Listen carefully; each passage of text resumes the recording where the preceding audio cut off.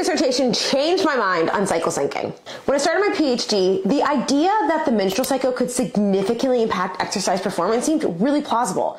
It was a very strong hypothesis, and with so much research leaving women out due to hormones being hard to control, seemed like something that a young, ambitious, female-led scientist would want to dig into. A good young scientist is going to be willing to change their mind when data changes it or presents something otherwise. Based off famous TED Talks and books and media at the time, I thought, wow, how is nobody else talking about this or looking into this before the cycle syncing boom?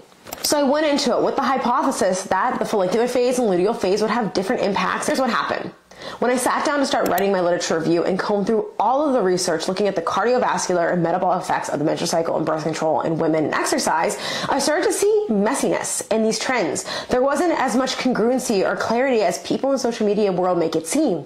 In fact, there was a lot of other factors like nutritional status, fitness status, and or birth control use that impact or influence these things more than just hormones and menstrual cycle alone. Now, my dissertation studies themselves did show no impacts of the menstrual cycle or birth control use on exercise metabolism or cardiovascular response during high-intensity interval exercise. But my papers are just one paper. And like any young scientist, I don't rely on one paper alone, but I look at the entire body of literature. Since then, many peer-reviewed meta-analyses, review papers, and or other studies have come out that have supported this idea that maybe cycle syncing isn't all it's backed out to be. Maybe our hypothesis was good and strong at the time, but when we actually look at it pan out on humans, it doesn't seem so linear. Now, this does not mean that I think that your menstrual cycle might have no influence on how you feel, how you perceive your training, or impacts on you at all. It might.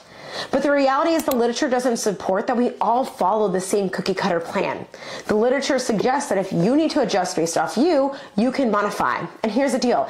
Even my dissertation studies themselves found that there's potentially other influences that can affect this, like fitness status. So when I say that my dissertation changed my mind on cycle syncing, that doesn't mean that I don't think women's performance exercise research is important, that we should advocate for our symptoms, and or your menstrual cycle or your perception of your performance, is it valid or real? There's some interesting studies that show that perception is strongly altered even if physiology is not. And if you need to adjust and adapt and modify based off your symptoms or your circumstance, absolutely, that is an evidence-based take and opinion to have. Now, if you want to learn more about female training as women and everything else like that, comment female phase below and I'll send you all the resources I have on this.